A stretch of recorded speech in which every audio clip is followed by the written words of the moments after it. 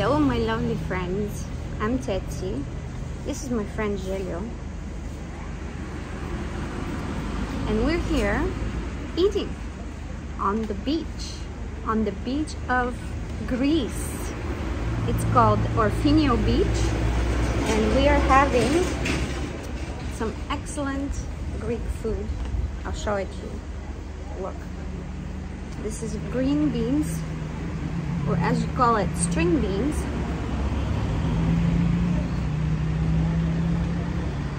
And but it's not really string beans, you see? It's a very thick, fat kind of bean. You see? It's a really big, thick bean. But when you taste it, it's so amazing. It's so delicious. It is so tender. Melts in your mouth. Completely melts in your mouth. So we're doing a little mukbang today, and we're going to have a little chat. You can't really see my face, can you? We're going to have a little chat today about Greece and all of its good points and bad points, because I'm very impressed with Greece. I wish I could show you the beach. It's right across from me. Let me show you. See? I'm right on the beach. We should probably have the camera here so people can see the beach while we enjoy the food.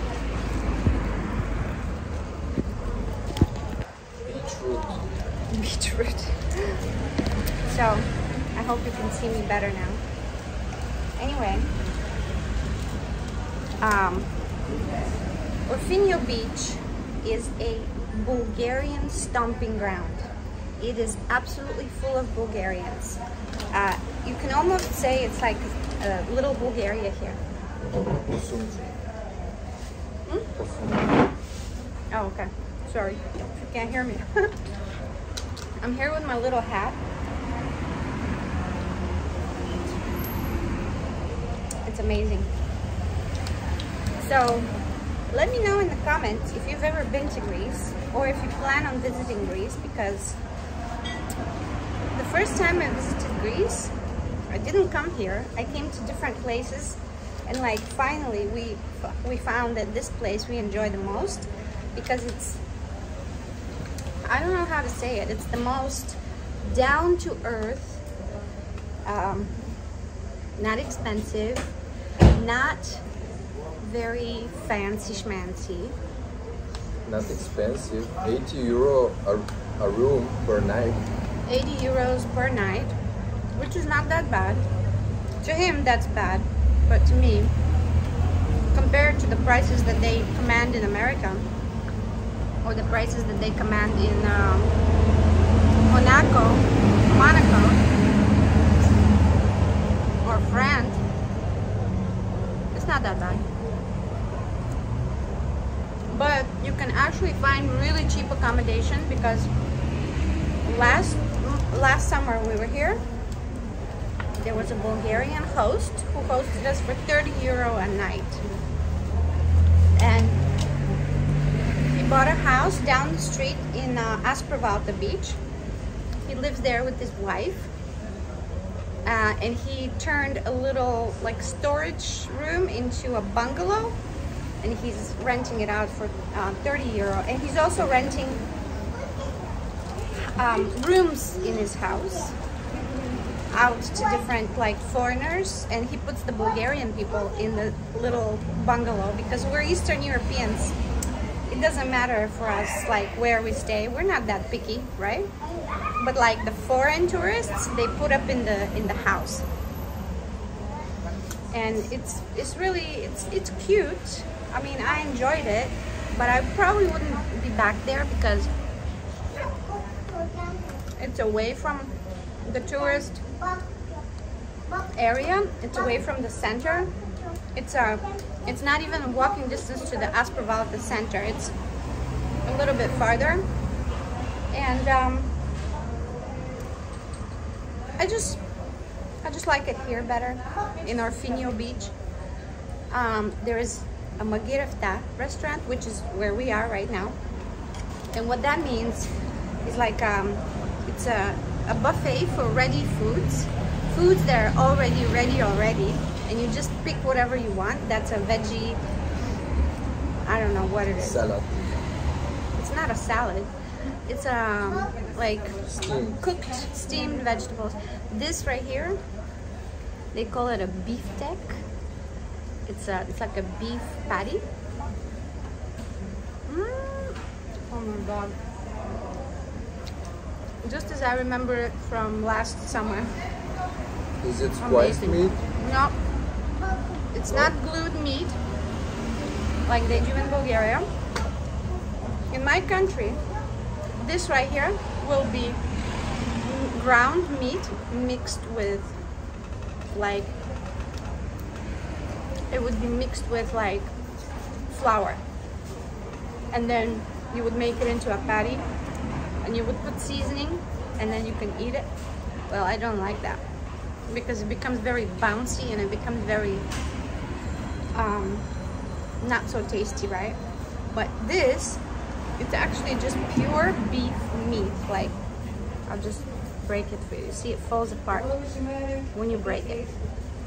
I mean, you don't get the quality that you get here. You will never get it in Bulgaria. Is it good for vegetarians? It's good for vegans too.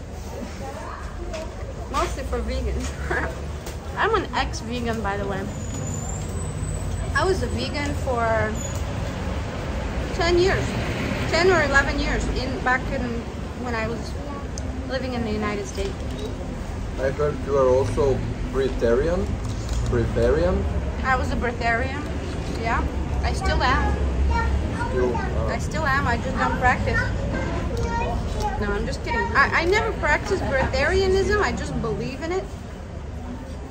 And breatharianism is the practice of living without eating food. So if you want to look it up, it's also called living on light.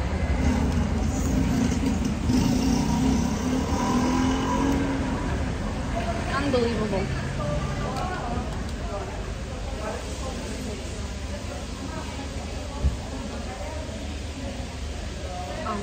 The juice from these beans is just astonishing.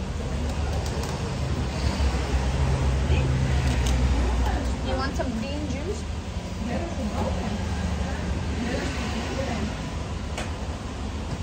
That's enough.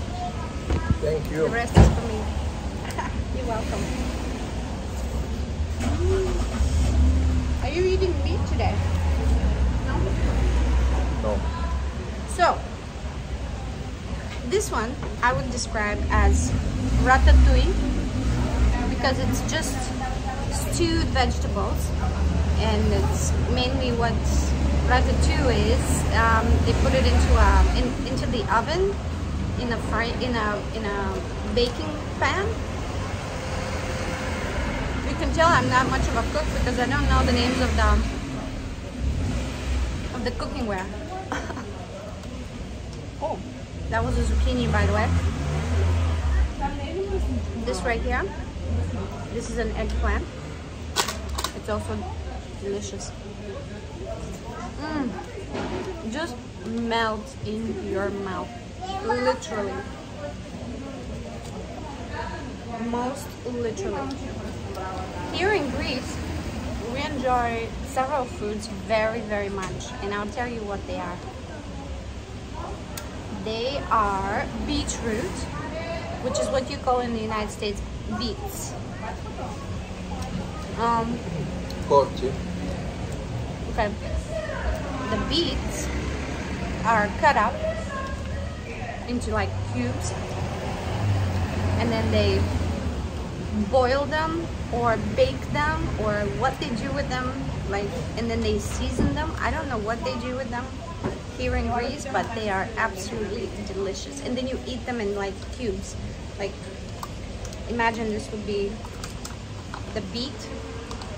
The cubes are about this size, and then you eat it. So that's how you eat beets.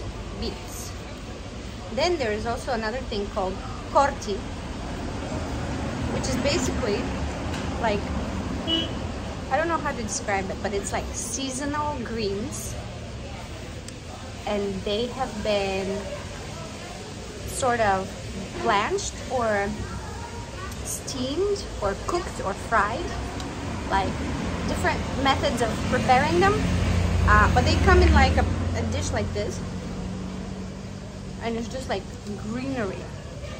Almost looks like spinach, but like just spinach, right?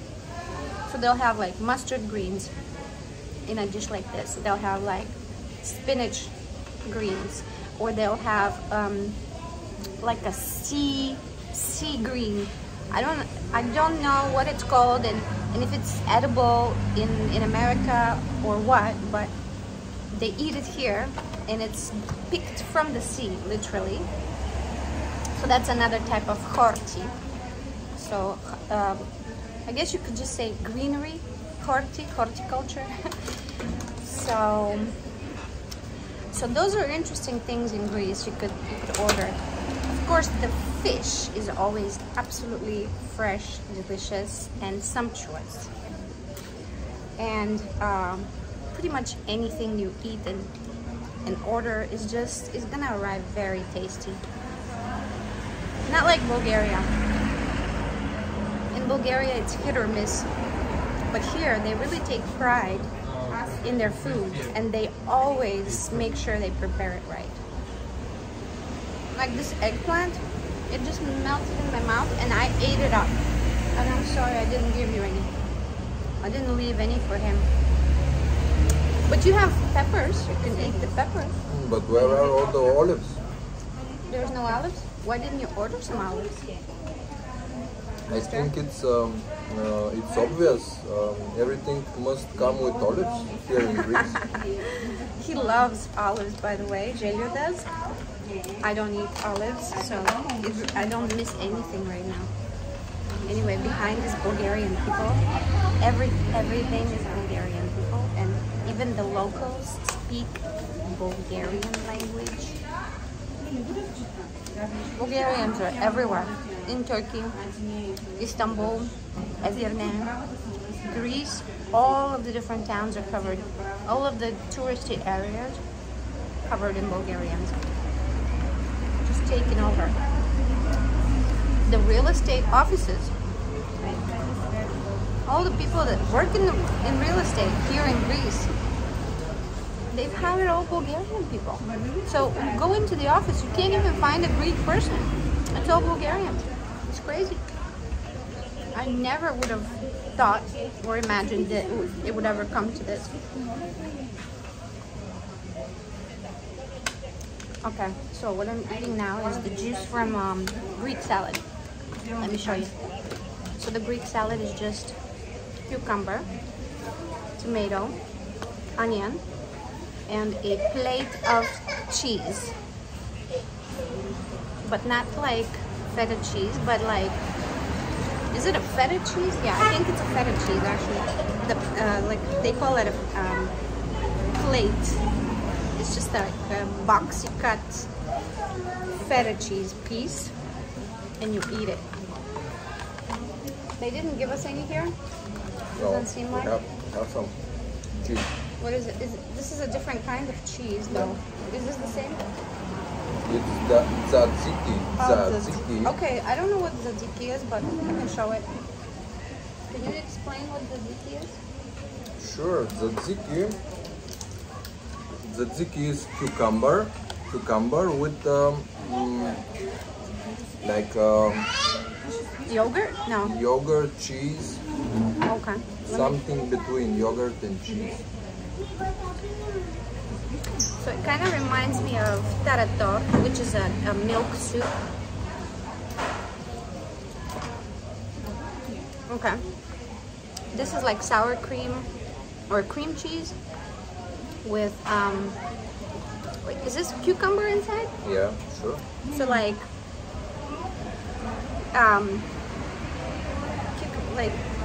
I don't know how to explain it. Like you take the cucumber and you do like this on the little grinder, you ground it up. No, No, you don't ground it up. You just make it into like very thin slices on your little machine thingy. Okay, sorry. If you can't hear me, I don't know, sorry. Anyway, this is tzatziki. This is the first time because I'm not a dairy food eater, and this is the first time I taste it, and it's delicious. But you're not supposed to eat meat with dairy. You're not supposed to mix them.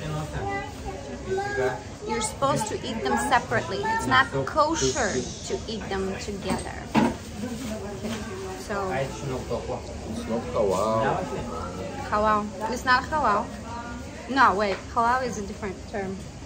Halal is where your meat is prepared without the blood in it.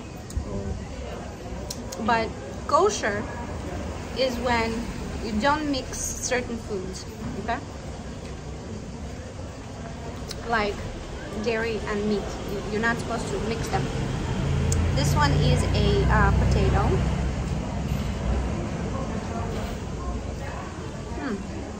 Comes with the beefsteak. I don't know if beefsteak comes from beefsteak or what, but I don't know. They make it so good, so good. Look at it. Like, it's irresistible. You just can't. Like, I was dreaming of this almost all year, since last summer, and now I'm here. My dreams come true. So, dream big. Your dreams will come true. Can I have napkins, please? No. Can you go and bring me some? Do they have napkins inside? No, they don't give you napkins. They don't? What about if you ask for them? I asked. They said wait. Just wait. And that's it? And then they never came back? Yeah. I did not receive. You can always ask, but there's no guarantee you'll ever receive them. Anyway, I'm very sweaty, by the way. So, it's 40 degrees Celsius out here. And it's no wonder I'm sweaty. Don't do that. You make a crash on the streets. Traffic accident. I'll cause a traffic accident. We don't want to do that, but I know many people don't enjoy a hairy woman, so it's okay. I know all of you out there do, but some other people don't, so it's not for everybody. This is the beans, by the way.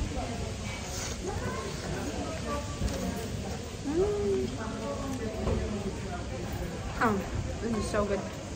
They don't make this in Bulgaria like that. I'm not sure exactly how they pull the strings out of the string beans, because I'm pretty sure there's strings holding them together on both sides. And here you can't taste that string, but in Bulgaria you have to pull it out of your mouth when you eat this. But here they don't exist. So, is it a hybrid sort of string bean or what? I don't know. Somebody tell me in the comments. So, mister, can you make a second attempt for some napkins, please? Sorry? Second attempt to ask for some napkins, to get some napkins for us. Sure. Thank you.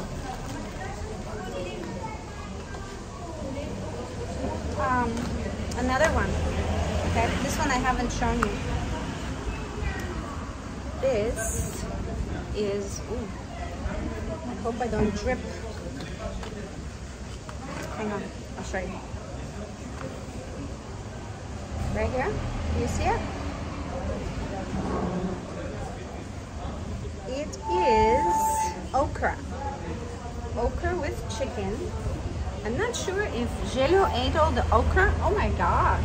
Wow. That's an achievement. Thank you. Yes. So I'm not sure if Jelio ate all the okra, but The thing was full of okra, and now there's no okra in my dish. No, no. Did you eat all the okra from here? Yeah. Oh, that's why it's missing. Okay. So, if you don't know what okra is, this is the okra, and it's very slimy, but it's delicious nonetheless. And then there's the chicken. It's been prepared with like tomatoey parts.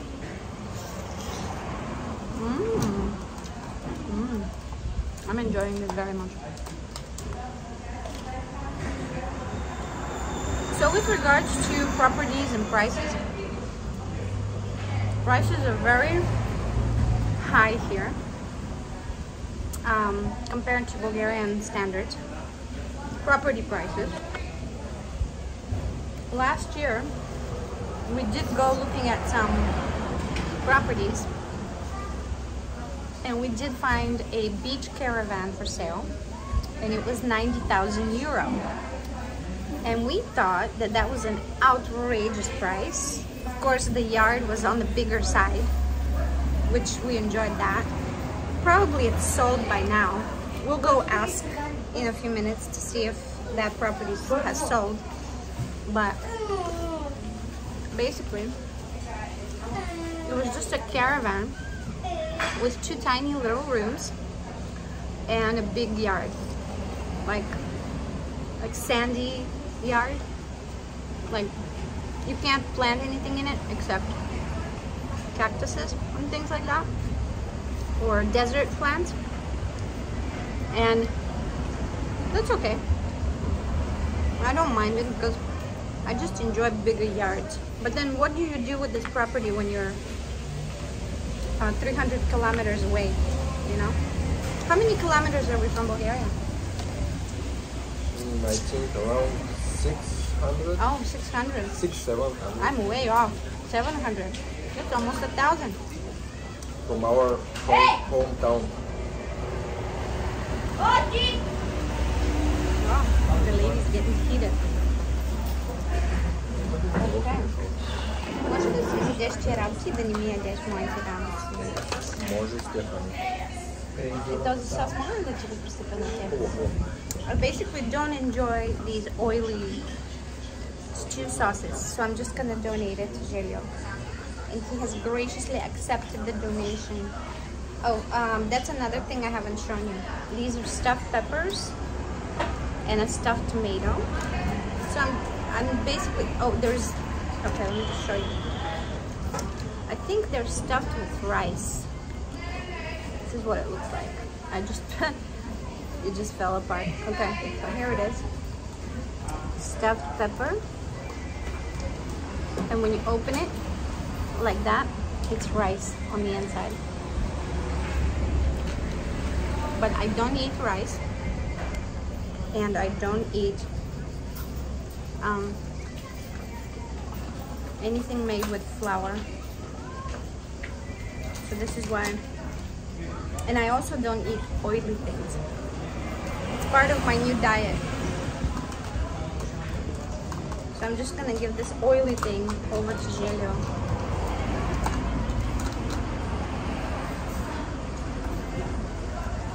And I'm sure he'll enjoy it. Did you try the peppers? Yeah. Did you like them?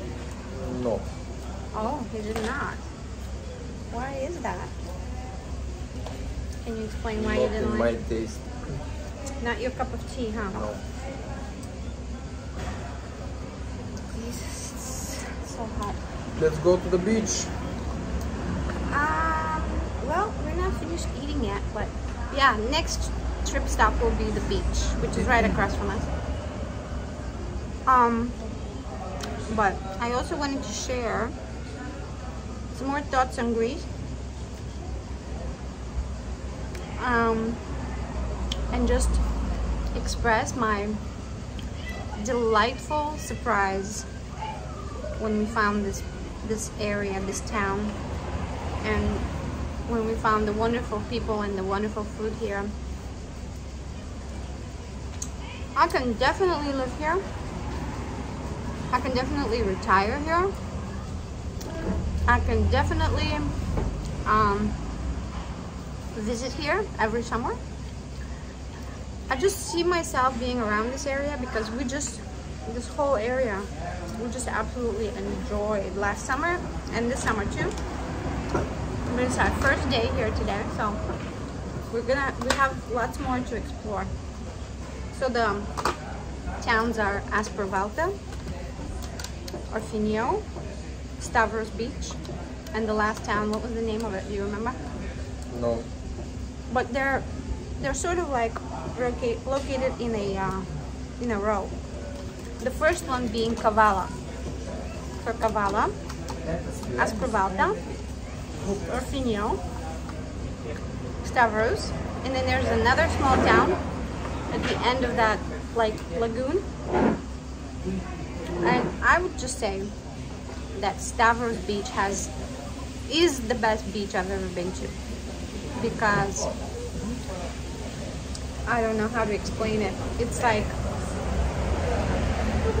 it's not developed, it's small, it doesn't have too many people, it's quiet.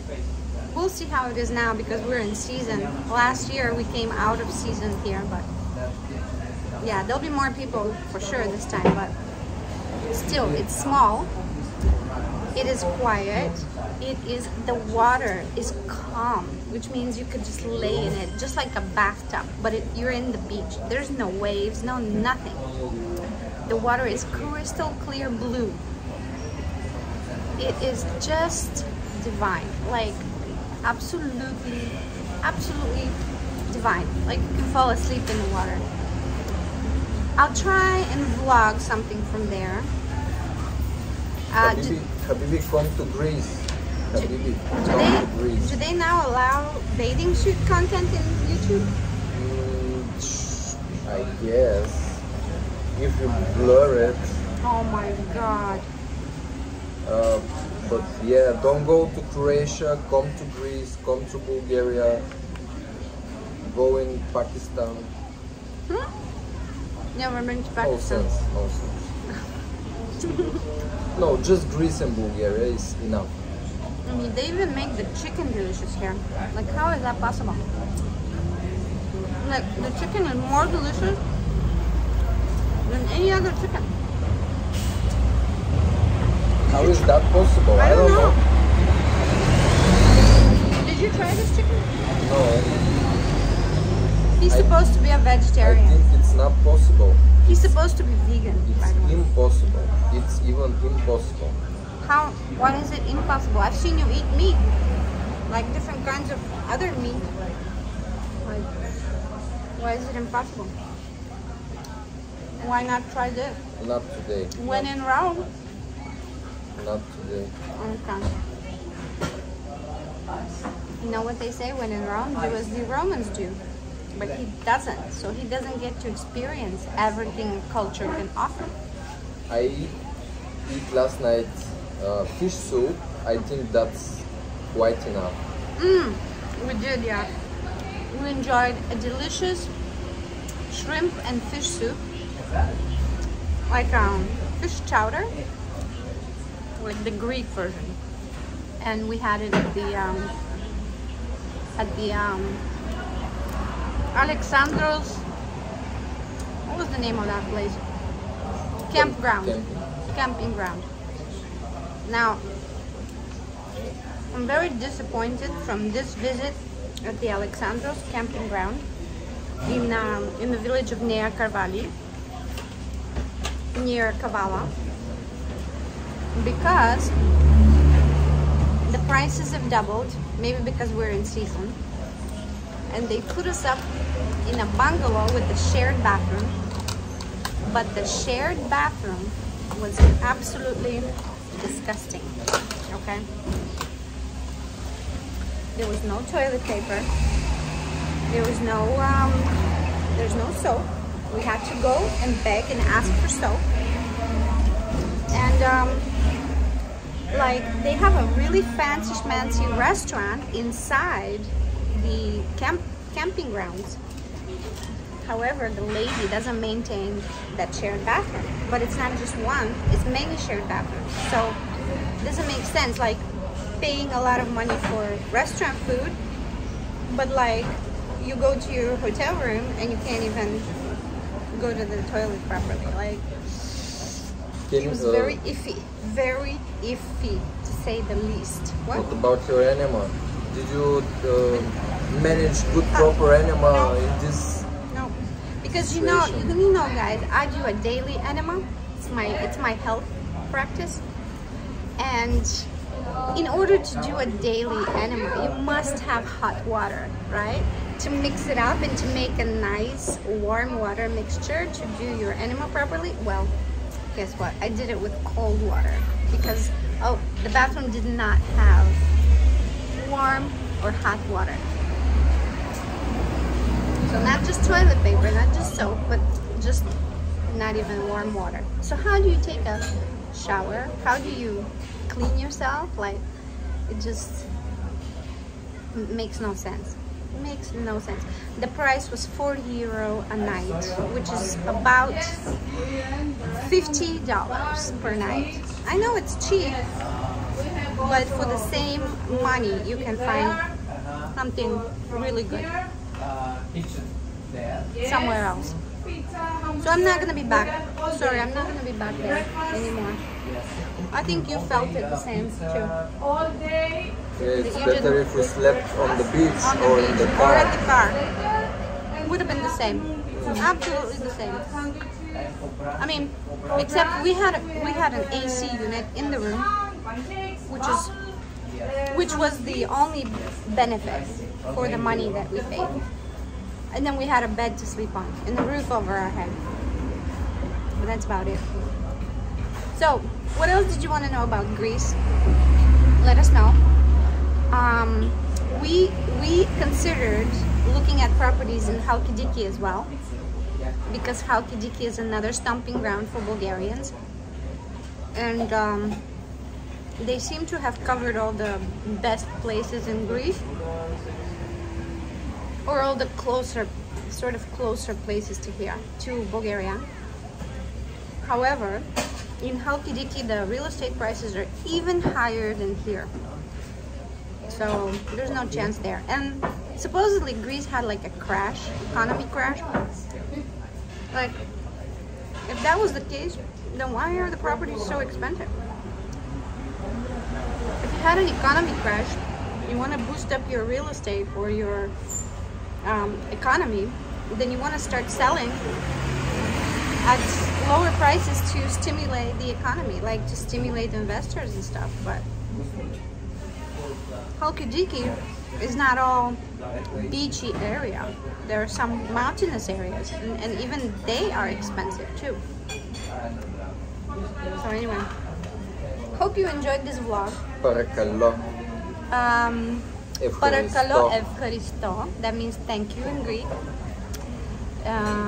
Parakalo means we'll figure it out.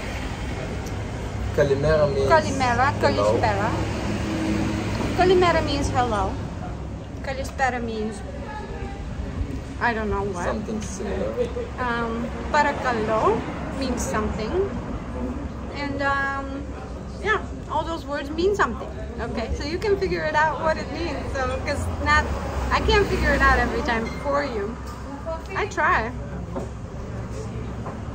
Anyway, hope you enjoyed yourself. Let me know what you think in the comments.